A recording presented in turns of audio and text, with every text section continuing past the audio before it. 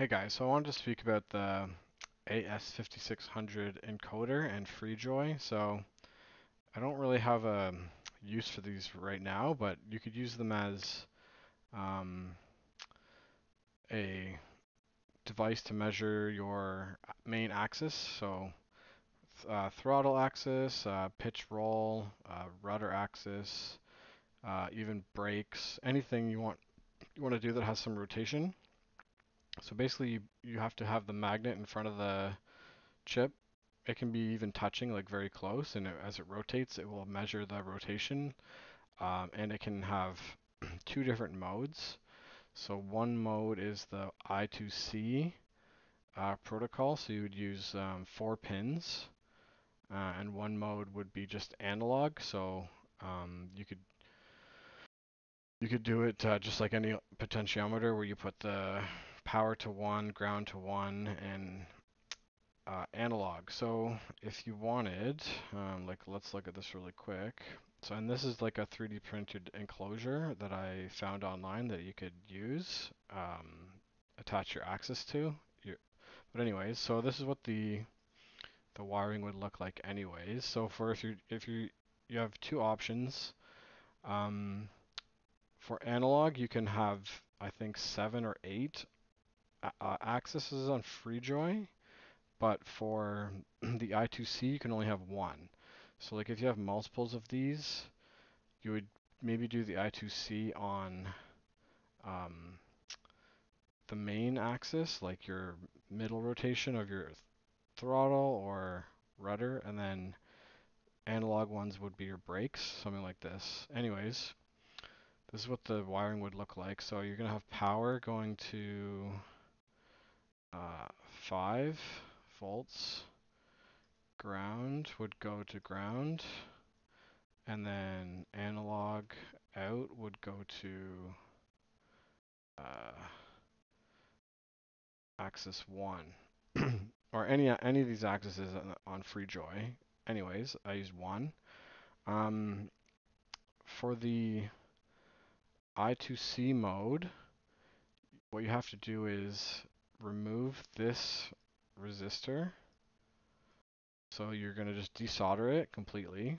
Or no, I'm sorry. For analog mode, you're going to remove the resistor.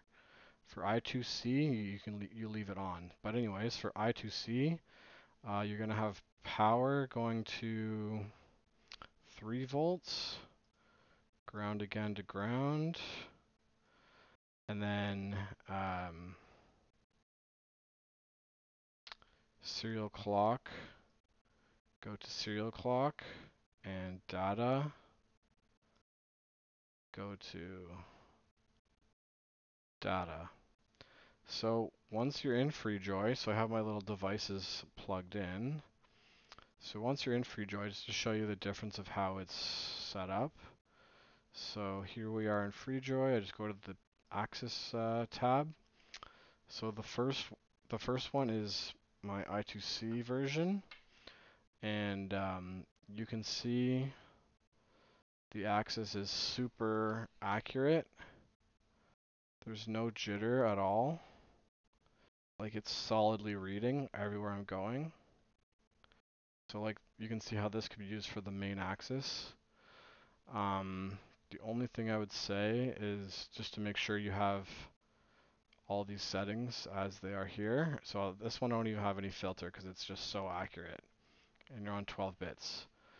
And it's just jumping around a little as I'm kind of knocking it around, but on its own it's fine. It doesn't do that.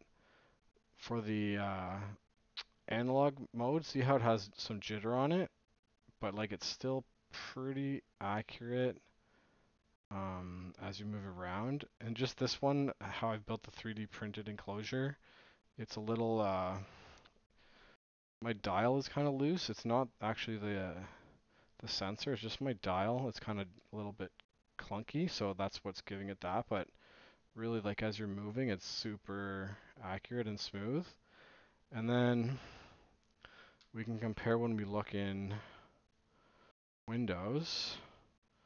Here's my tester. So here's all the axes. So like if I'm moving the analog axis, Y rotation, you can see like it's super accurate.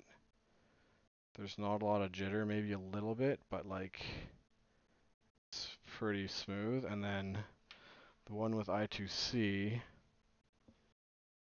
it's like solid, like there's nothing, right?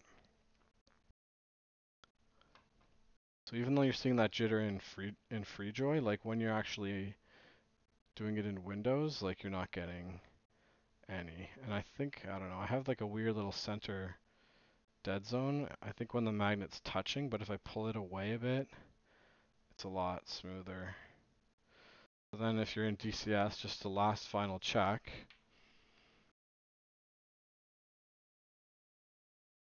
I'm gonna open DCS.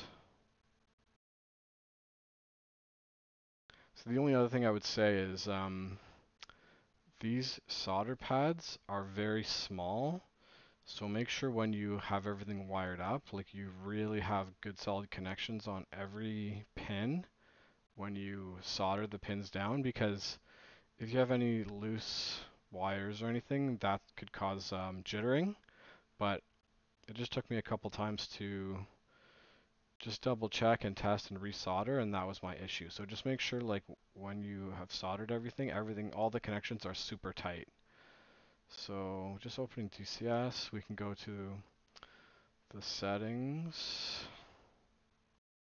Like if I'm looking just in any access settings, like let's look in the Viper. Okay, access tester. Okay, so like access tune. So I think this is the I2C mode. No, it's the other one. This is the axis mode. So like, see how smooth and like accurate it is, and there's no jittering anywhere along the range.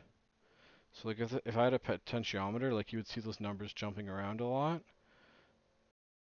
But like this is just solid. Like for example, if I looked at my rudder pedals, this is my middle. I think this is my main axis. Moving them. See, there's a tiny bit of jitter, and you can see the numbers jumping. So like this is a potentiometer. So like it's not bad, but there's still a little bit. Where my brakes. Let's see here. Yeah, they're pretty smooth too. So I guess it's comparable to like brand new potentiometers, but you'll just never ever have any degrading of your axis. So okay, those are potentiometers. Back to this, just to look at the I2C version. So this one's even gonna be better. So like, look at how smooth that is. Like, you can pick anywhere you want. You can go. I skipped over through the 360 degrees. That's why I did that. But you can go anywhere, and it's just like solid. So you can picture how you could use these things to control your main axis on like your DIY device. So either way, if you use analog mode or the I2C mode, I think you're gonna be happy using these, and they're quite cheap. They're only like, well, if you get them off AliExpress, they're like a couple bucks a piece, and you can buy multiples in a pack. So that's all I wanted to show you guys, just how cool and easy these things are to use and set up. And yeah, good luck with your builds. Okay, thank you. Bye.